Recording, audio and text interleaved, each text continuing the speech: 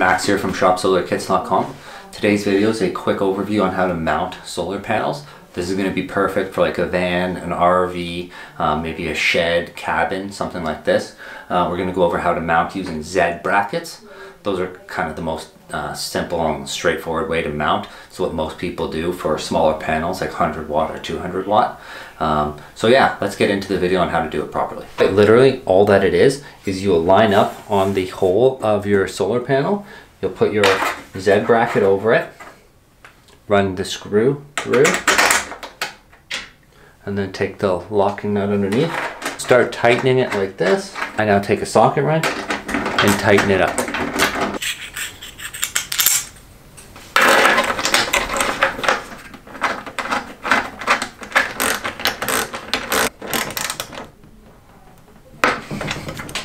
We've now got one Z bracket mounted. You continue the process for all four sides and you're done.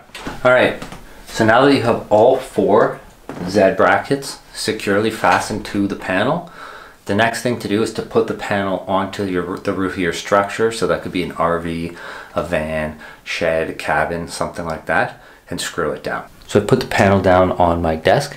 This is what it's going to look like had you laid this down on the roof of your van, your RV, your shed, cabin, something like this. It creates about 1.5 inches to 2 inches of space in between the roof and your panel here. And so the next part, all you would do here is screw down into the roof of your structure. Lastly here, a couple of tips. Before you screw your panel down permanently, you're going to want to make sure the MC4 cabling is out from underneath.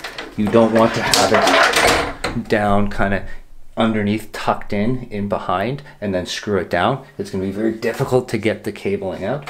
So you're going to want to lift that. Make sure that your MC4 leads are out the front of the panel so that you can work on it before you screw this down permanently. What is a good suggestion is to get some type of sealant or caulking like this and put that into the screw hole here first and then drill through.